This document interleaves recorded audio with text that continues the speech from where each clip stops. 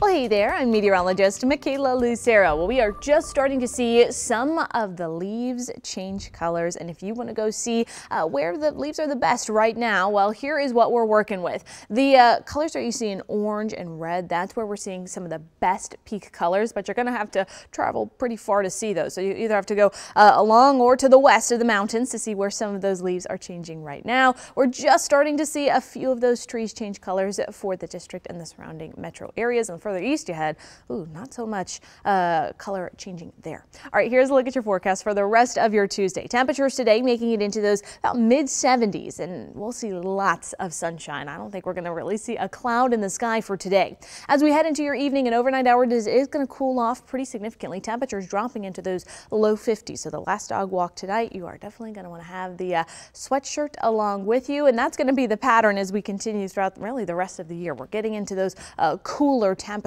A few other high temps across the region: 73 in the district, 70 for Gaithersburg, Leesburg at 71. Same temperature there for Front Royal, Luray, and Orange. Upper 60s for Winchester. Here's what we look like on Futurecast for today. It is clear, it is sunny. After school sports, they're going to be nice and well, dry. And then for your commute home, same story there. You'll still want to have the sunglasses for your commute home. It is going to be pretty sunny out there. Overnight, we're nice and quiet. Another great night to go look at the moon, see some of the stars. We're going to be nice and clear.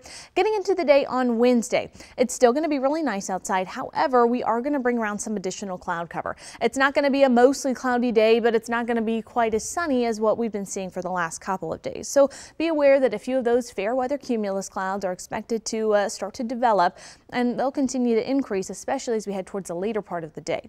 Now, this is our most active model that I'm showing you, and I want you to notice it does show a couple stray showers possible for the day on Wednesday. No, I don't think we're going to get a whole lot of rain, but just be aware, yes, you might see a stray sprinkle for your Wednesday. The majority of the rainfall that we're expecting this week, that's coming on Thursday. We'll wake up to mostly cloudy skies and a few showers across the region. I don't think your commute to work is going to be all too messy. However, your commute home, that's when things change up a little bit. We're going to start to increase those pockets of heavier rainfall heading into the late morning and early afternoon. We'll go through a little bit more of a detailed look at Futurecast here in just a little bit, but let's talk about the severe threat that we've got heading into Thursday. So we are in a marginal risk from the Storm Prediction Center. So what does that mean? That's a level 1 out of 5 as far as our risks go. So our risk for a severe storm is low, but it's not quite 0.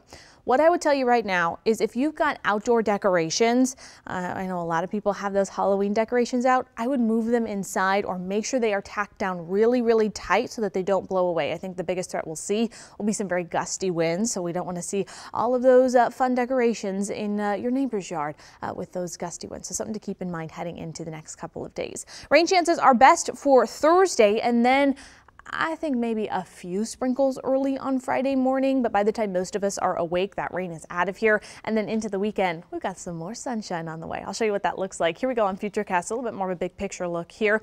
Wednesday, we're just partly sunny, and then there's the cold front. So all of this rain is coming out ahead of this front, and it's going to bring some energy, but it's not bringing a ton of energy. Usually when we see those big old pockets of yellow and red, we can infer that we've got a good amount of energy. Just not seeing that with this cold front quite yet. So this passes throughout the day on Thursday into the pre-dawn hours of our Friday. Once it passes, it's going to sweep away the cloud cover and all that wet weather, and we've got a good amount of sunshine in the forecast for Friday into Saturday, even into Sunday. But then things change up once again, getting into Monday of next week. You see, as we play through your weekend, maybe a stray shower before most of us wake up on Sunday morning, and then we'll bring back those rain chances getting into Monday. And also on Monday, we've got a cool off coming. Check out your 10-day temperature trend here.